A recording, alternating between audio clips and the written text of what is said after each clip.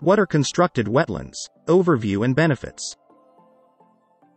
Wetlands like freshwater ponds, swamps, and marshes are excellent natural water purifiers.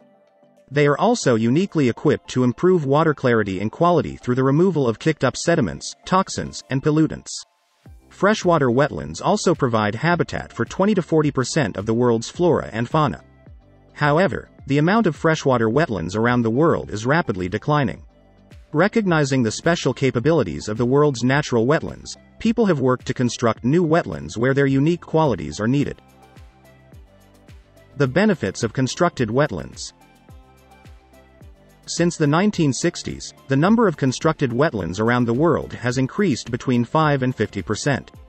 Unlike natural wetlands, which are kept clean thanks to environmental regulations, constructed wetlands are often built to aid in the treatment of wastewater.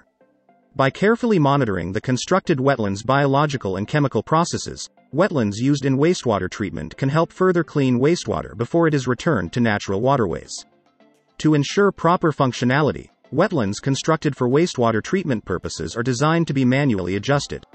The management of wetlands constructed for use in wastewater treatment typically involves manual adjustments to the amount of water in the system to ensure the wetlands achieve the proper characteristics for breaking down and removing unwanted substances from the water. Wetlands also naturally accumulate sediment.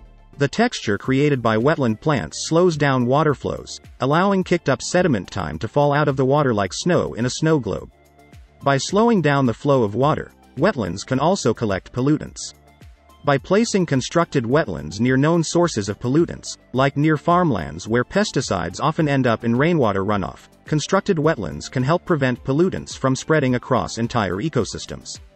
Constructed wetlands also provide habitat for a variety of plants and wildlife.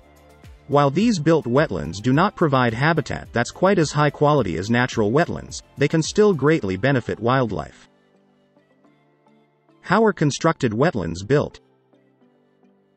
Constructed wetlands for use in water treatment generally fall into one of two categories: subsurface flow systems and free water surface systems. Subsurface flow systems. Constructed wetlands designed as subsurface flow systems are used to keep the water being treated below the water's surface. The design is meant to prevent the development of unwanted odors and other nuisances. There are two forms of subsurface flow systems: horizontal and vertical. Constructed wetlands that use horizontal subsurface flow typically have beds made of gravel or rock sealed with an impermeable layer. Vegetation is planted among the rock. The freshwater source is placed above the water's outflow location, causing the water to flow below the surface. As the water flows horizontally from inlet to outlet on the floor of the constructed wetland, microbial and chemical processes degrade and remove contaminants from the water. Constructed wetlands that use vertical subsurface flow have a more intricate design and require greater operation and maintenance effort. The vertical subsurface flow design was originally engineered to help add oxygen to oxygen-lacking water before it flows out of septic tanks. Instead of flowing continuously, like most horizontal subsurface flow systems, vertical subsurface flow wetlands receive water for treatment in large batches. Each water batch is then left to percolate through a sandy layer below. The wetland receives the next batch of water once the last batch has completely percolated and the bed is free of water. The stepwise operation of vertical subsurface flow constructed wetlands allows for improved oxygenation of the wetland bed. Vertical flow systems also require far less land than horizontal flow systems to treat an equivalent volume of water. Today, some places use constructed wetlands with a hybridized design that uses elements of both horizontal and vertical subsurface flow systems. Such hybrid designs are particularly useful in removing ammonia and total nitrogen from the inflowing water.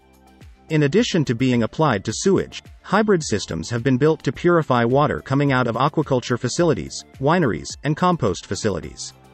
Free water surface systems. Constructed wetlands designed as free water surface systems most closely match the way in which natural wetlands function. Unlike constructed wetlands designed as subsurface flow systems, water treated by the free water surface wetlands comes in direct contact with the air above.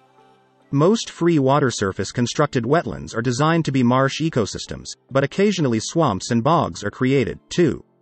These constructed wetlands are usually shallow and have a sealed basin or series of basins.